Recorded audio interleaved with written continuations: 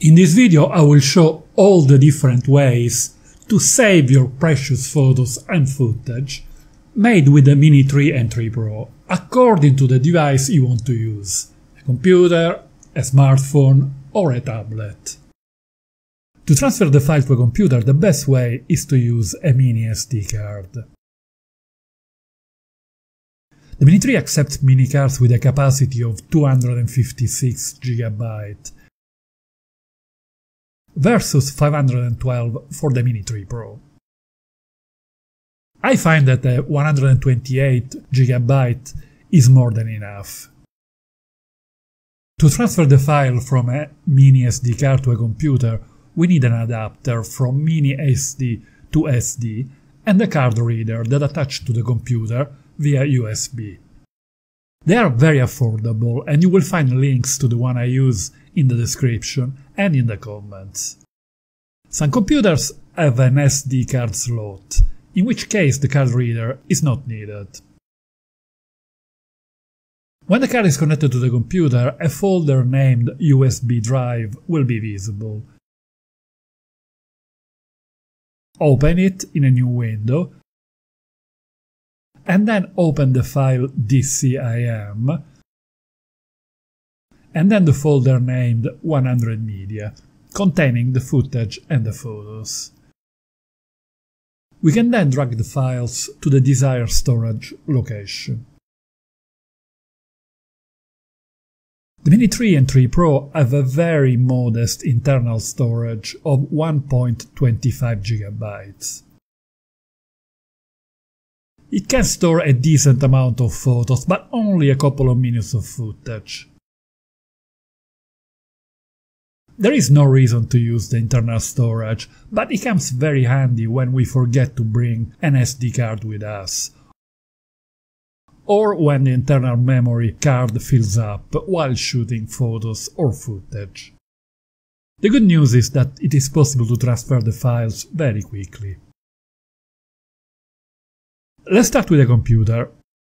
Maybe we have brought a laptop on location, so we can quickly transfer the file to the hard drive,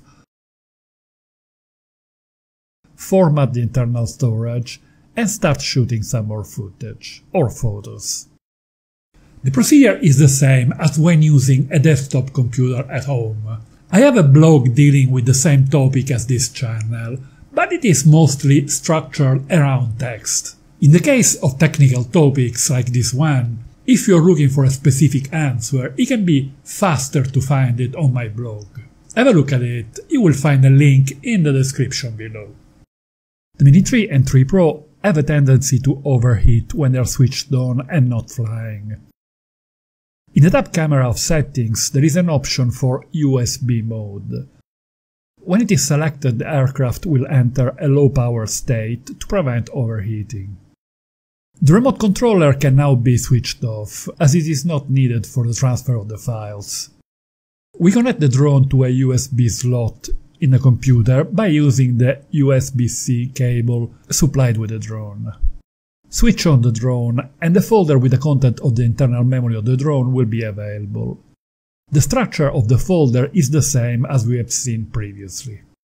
If you want to transfer the photos and videos from the drone to a remote device, a smartphone or a tablet, it is possible to use the quick transfer mode, much faster than a simple download.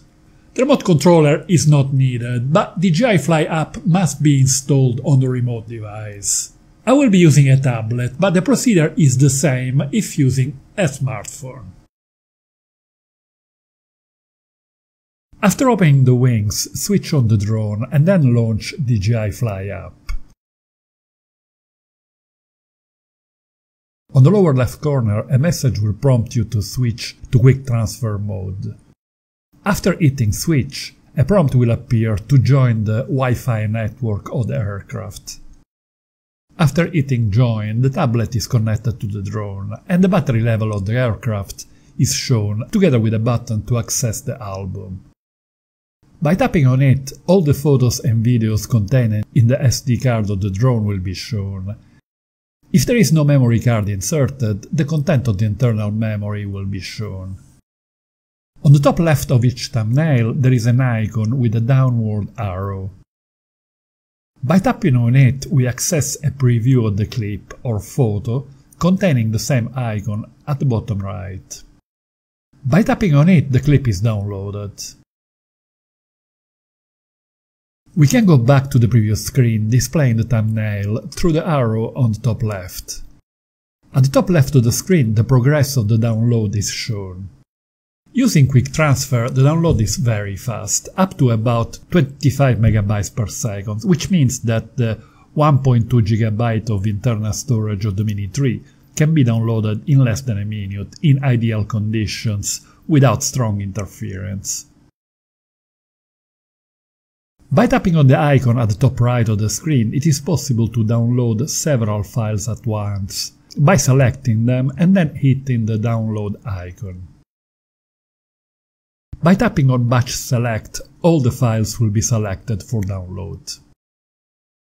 In case we have forgotten to bring an SD card with us, we can use the small internal storage of the Mini 3 Pro, containing a couple of minutes of video and about 40 high-resolution photos. Once the memory is full, we can bring the drone back home, use Quick Transfer to download the content of the remote device in about a minute, format the internal storage and have another go. Then repeat until we have some battery left. But we can do even better if using the RC-N1 controller, as it is possible to use Quick Transfer while flying. By tapping on the icon below the shutter, we access the album, and then the second icon from the right at the top brings us to Quick Transfer mode. After downloading the files, we can leave Quick Transfer mode by tapping on the same icon, which will turn white from yellow. We can then format the internal storage and resume shooting video and photos. Sadly, with the RC controller with a built-in screen, it is not possible to access Quick Transfer mode while flying. Click on this link to watch my guide to the Mini 3 Pro, where you will find all the basic functionality